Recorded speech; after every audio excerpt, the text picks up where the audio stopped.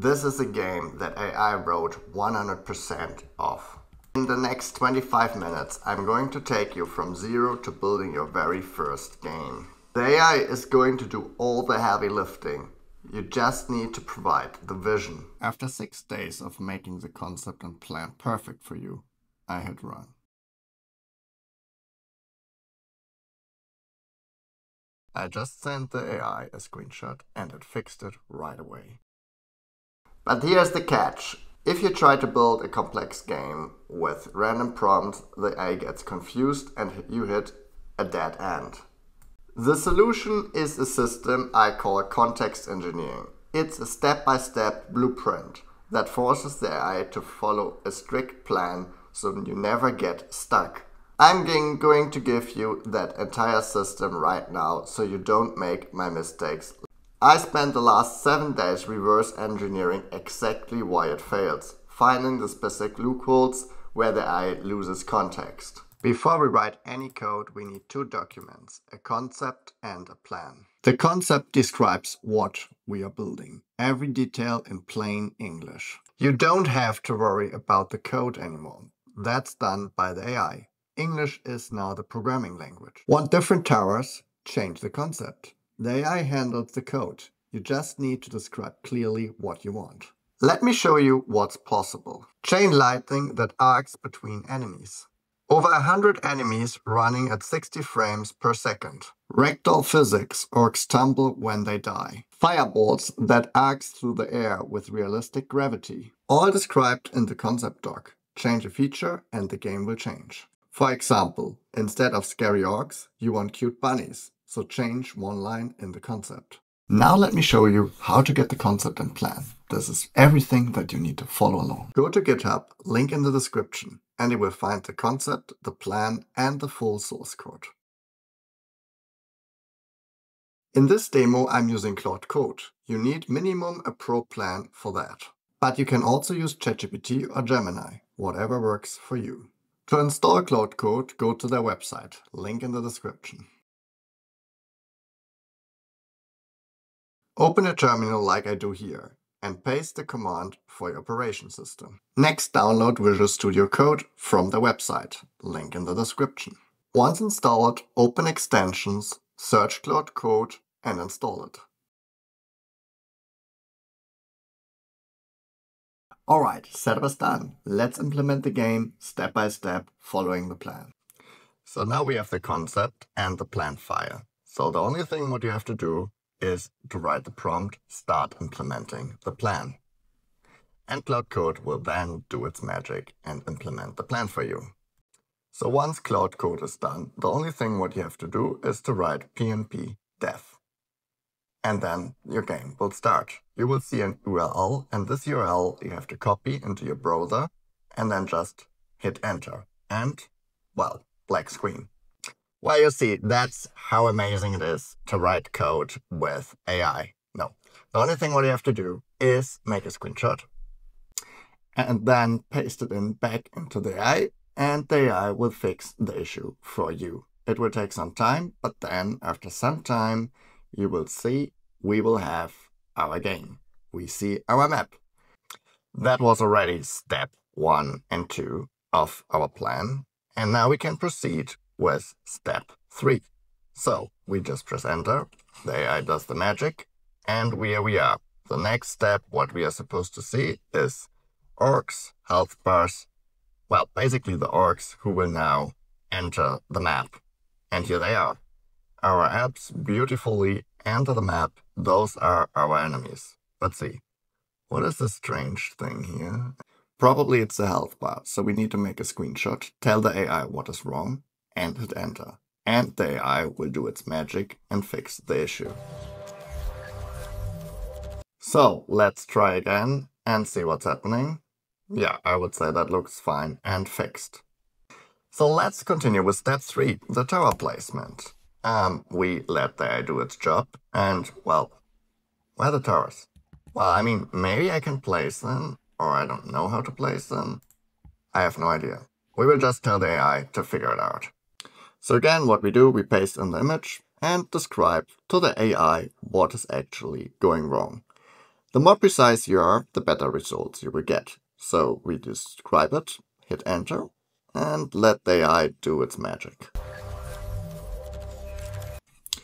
And let's see, here we are. The tower placement is working. Oh, I put some towers there. Flame tower, ice tower, what else we got? I think we also got this electric tower. No, that's not it. Yeah, here we are, an electric lightning tower. So let's go on with step 4. So now things are starting to get fun already. We will be able to see something die. We will have the enemies which come, and then our towers will eliminate them. So let's place some towers and see what's happening. So our enemies are coming, and yes, they disappear. We don't have a nice dying animation, as you can see, but well, all of our towers are pretty much working. They are attacking, and the enemies do disappear. I'm pretty happy with that already. I mean, we did not write a single line of code, and you can see already what is happening. So let's now continue with step 5. That will be some fun animations. To see those quite quickly, we have to add many towers. This is very important. Maybe we'll speed it up a little bit. And once we've placed all of our towers, then we have those nice, not really explosions, but some nice animations.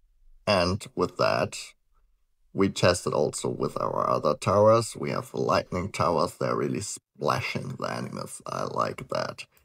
So let's get ready for step 6. It's not like a big, amazing change. We will basically only see things in the console. It's the wave system. The idea is that the game gets harder and harder with every single wave. And basically more fun. You get more enemies to kill. So now we don't have that much to see. You can only check here in the console that we are like starting the wave 1. And then you can be already happy and proceed with the next step. So in this step, we're gonna make the game really look like a game. We wanna add like some buttons, a mini map. We wanna see how much gold we have, how much hearts we have, in which wave we are. So we will make it look nice. And here we are. Everything is fine, but the minimap is off. We have to turn it, and it has to navigate in the really right direction. So let's test that. We can move up, we can down. It's showing our towers in the minimap. Very nice. So now it's time to continue with step 8, the final polish. We will make the map look nice. Let's go. And here we are, a night mode. Special, but not what we want. So probably want to ask the AI to change that. So that's what we do. We wait a little bit and fixed, not night anymore. We have nice trees now, even some stones. And well, let's proceed, see and check if everything is still working for us. And here we are. I would say that starts really looking like a game, ready to sell. No, kidding. Well, for a start, I would say that's nice. There's one thing though, what I'm not so happy with is basically the health bars of the art. So we make a screenshot and tell the AI exactly what is the problem, and it will fix it. Well, better, but not perfect. I think I would just remove this black thing and keep only the green stuff. Yes, much better. That's what I want. So let's proceed with our last step. So now the grand finale. We want to add the ultimate hyper killer boss.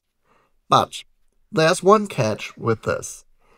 The AI added us the boss, but it's interpreting the boss like how it's supposed to be. You kill like 1, 2, 3, 4 waves, and then the boss comes. But we want to see it right away. So how we do handle a situation like that? Pretty easy. You just tell the AI, add me a button so I can see the killer boss right away. Let's do it, and then we see our killer boss. So we implemented this change, and now we have this nice button, the spawn boss button. And here's our boss. As you can see, this guy has lots of health. I have no idea how to kill that one. So if you excuse me, I have to figure out now how to do that. And if you enjoyed the video, please feel free to give me a like and subscribe. And I see you next one. Ciao.